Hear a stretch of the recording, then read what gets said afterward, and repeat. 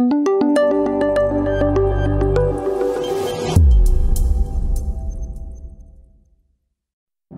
is no such thing as a one-size-fits-all sales force.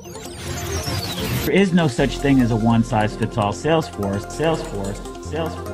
Bring out your crystal ball and tell us what you see as the future of sales enablement.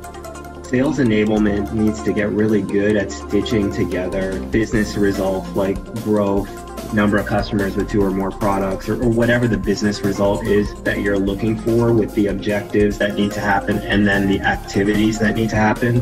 And that stitching together, I view as very much a broken process. Where do you see sales enablement heading from here?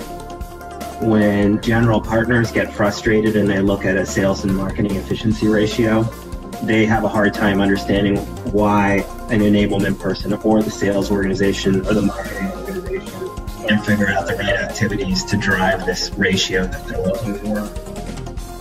What does your crystal ball see for the future of sales enablement from here? It will devolve into, that sales training thing that we were talking about a little bit earlier. Where do we see sales enablement going from here?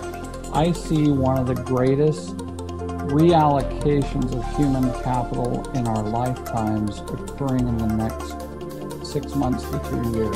Where do we see sales enablement going from here? It's not about whether or not I have the best idea, it's whether or not the best idea leaves that room.